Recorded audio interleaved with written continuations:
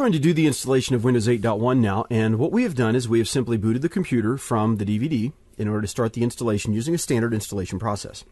When you install Windows 8.1 Enterprise, which is what we're doing now, you're going to see a screen kind of like what we see here. And interestingly, it says it's Windows 8, even though it's 8.1. So don't let that alarm you. You'll need to choose your language, your time and currency format, and your keyboard or input method. So I'm going to go ahead and accept the default of English and US, and click on Next. And then you can repair a computer if it's damaged, but in this case we want to install. So we'll click on Install Now. And the first thing you'll get is the license agreement, and because this is an Enterprise Edition, the license agreement is very simple.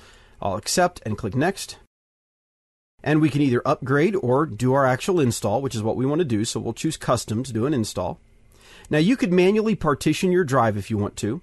What I'm actually going to do is say that I do want to manually partition it because I want you to see something that it does. So I'm going to say I want a new partition. I'm going to tell it to use all the space and click Apply.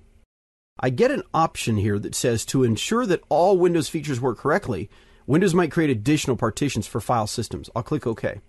Now I did it that way because I wanted you to see that it does indeed do that. If I had just clicked Next, I wouldn't see that it actually created a system partition that's 350 megabytes in size. And then the actual drive is 79.7 gigabytes. Now, why did it do that? Well, if I use BitLocker to encrypt this drive, it needs that partition for BitLocker purposes.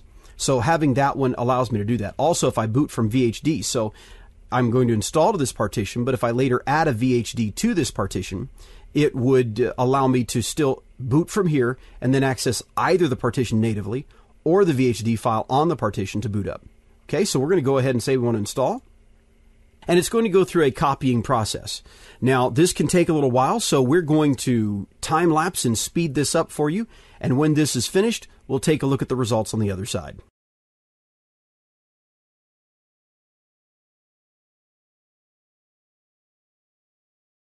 And so now the system is ready to restart. So we'll restart it and take a look at the results.